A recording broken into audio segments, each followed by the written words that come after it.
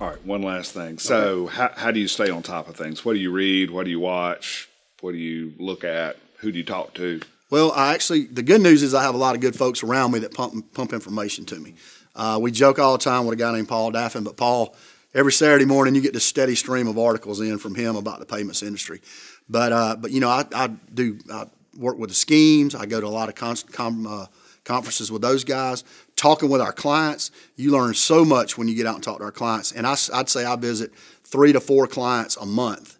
And then we have at least that many come here. So I'm with clients 2-3 times a week, and they're really on top of things. They're the ones pushing you to do things.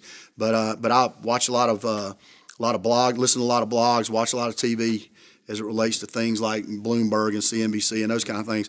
But I'm not a big reader, so I like to get it, you know, short snippets, and that's the way I like to kind of digest it. But the biggest way I get it is from clients. All right. Well, thank you, Alan, for being here. This has been really helpful, and you've offered us a lot of insight. We want to thank you for joining us today as well for our Corner Office Conversations, and ask you to join back in with us next time as we talk to another industry expert.